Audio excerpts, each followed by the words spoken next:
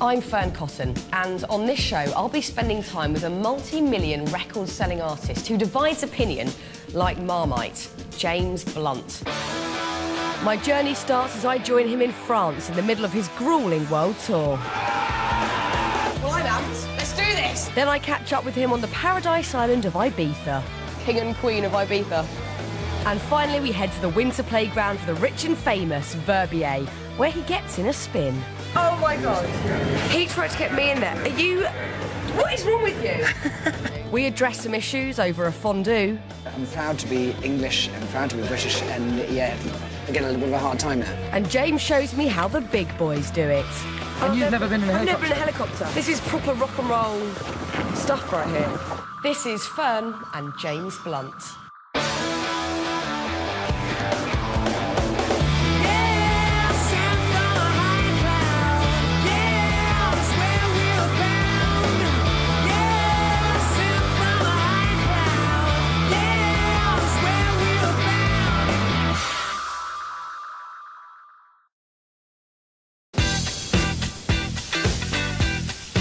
Now, it wasn't long ago that whenever you turned the radio on, you were never far from a James Blunt song.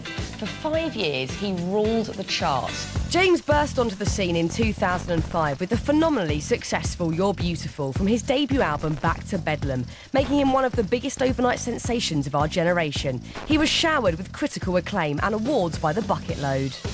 But with that success came a media backlash, and as people ridiculed the posh, Harrow-educated military boy, the public perception changed from a guy who could do no wrong to an artist that nobody would admit to really liking.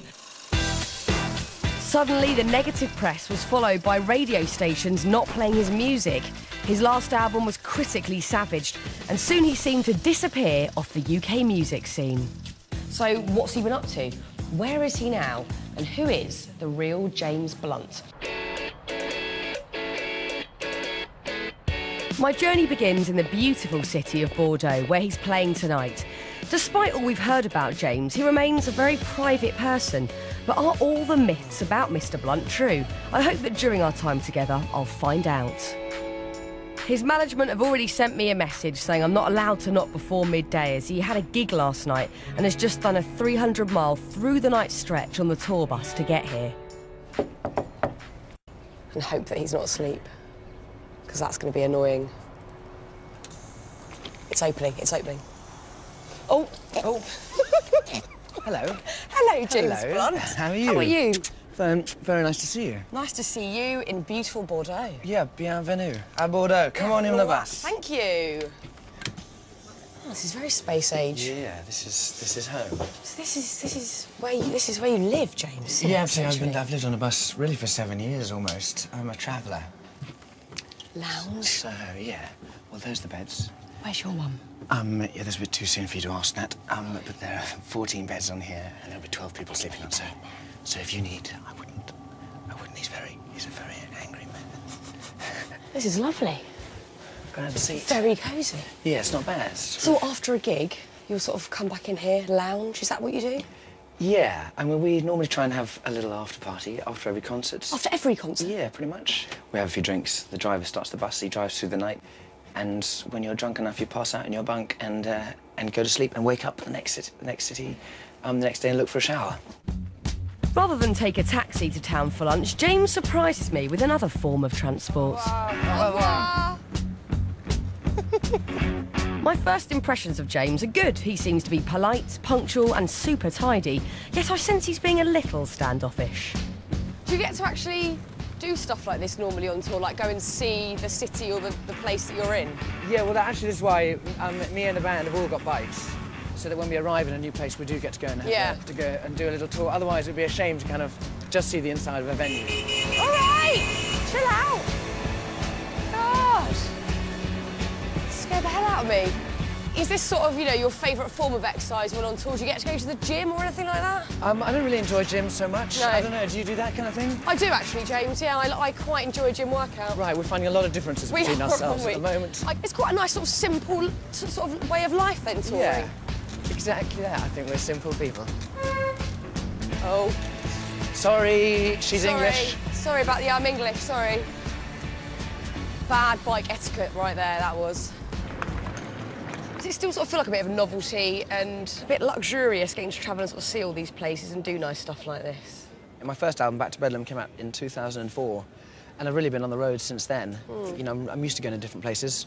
I just don't normally sit out having lunch in somewhere so civilised with someone like you. You're ex-army, so do you still have that sort of militant way of mind, like you want things done a certain way? Because you're very punctual today, and I was really shocked about that, I have to say. We are known, That's as a band thing. and crew, we are known as the most punctual people in the whole of the music business. Are you a slave driver? I suppose we work a lot. I've done 195 cities this year. Do you ever just think, oh, sod it, I don't have to do this anymore, I've got loads of money, can't be bothered? Not yet. While I'm still big in Germany with David Hasselhoff and Bryan Adams, might as well carry on. Because when it's over, isn't it? I suppose a lot of people out there might think James Blunt with his band on tour, is that very rock and roll? No, it's not rock and roll at all, is it? No? We go on bicycle rides. So have you fulfilled some rock and roll cliches? Throwing TVs out of windows, that sort of thing? Plasmas now. Done that? A friend of mine did it, but I did. Really? I did watch. You watched? I did watch. What about the worst gig experience you've had? Like, just a terrible gig, terrible show? I have a tub of squeezy Marmite on the stage because it's really good for your throat. When the lights went down and I squeezed it on my mouth, and the audience don't know what I'm doing, obviously, because it's pitch black. All they saw is when the lights came back on. I had some brown, dodgy substance all over my face, and they thought, oh, in his spare time, when the lights go down, he likes rimming. That is lovely. Has worse happened?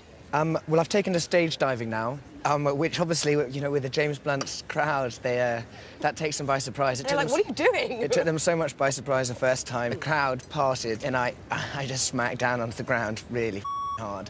That's embarrassing. Yeah, thank you. And my trousers split last night. Last night? Yes. And I foolishly wasn't wearing any underwear. Someone's gone for a rip then. That's I'm what not entirely sure. It's hard to feel. I can't work out whether people are having a grope or not. If they are, they're kind of welcome. But they're the perils of being a rock star. I'm more of a soft rock star. Okay. I think you're not allowed to quite do that. Used to Rock. soft rock. Soft rock. Rocking softly. Let's go. As soon as lunch is over, we're into the car for a signing session at the local Virgin megastore. Do you get often asked to do things like, will you sign my boobs? That sort of thing? Not often enough. Right. No. So we want to put that vibe out there for that to happen more. Yeah. Okay.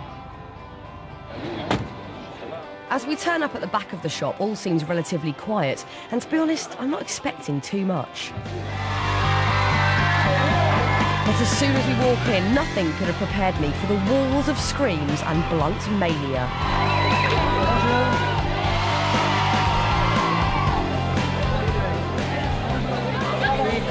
I feel bad saying this. I didn't think there'd be this many people here. It is packed. I mean, it goes up and up and up.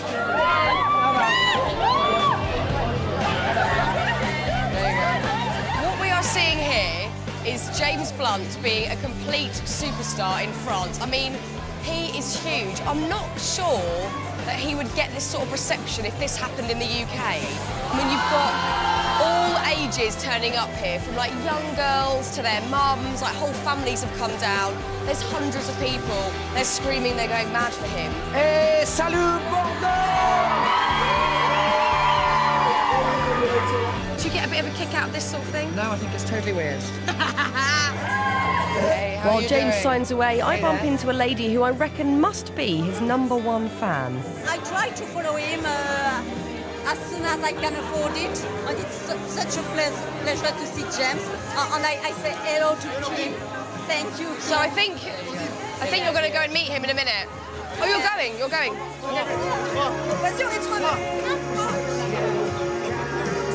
I mean, there's passion right there. If I was James, I'd be scared right now. You've got the signings. Yeah. And I'll see you. He remembers her. Phew. Yes. Bonsoir. All of you, James, as usual. Take care. Bye. In the UK, James is perceived as a bit naff, but leaving the store, I have to say I'm in a state of shock. I'm starting to think we might have it wrong. I really wasn't expecting the amount of people or the female attention he received. So I have a letter here I was just given Really? by someone. What does it say? Last thing at night. I don't know if I will show it to the camera. Oh my God. Yeah, with a phone number, an email address. We probably won't show it because there's a I lady's don't- face and we don't want Yes. to get into all that. But I will recreate the pose. There's a small dress being worn, and then there's this face, and this hand doing this. Okay? That's what's happening there. I really like it. Coming up, I try to get under Blunty's skin. Where are all the chicks?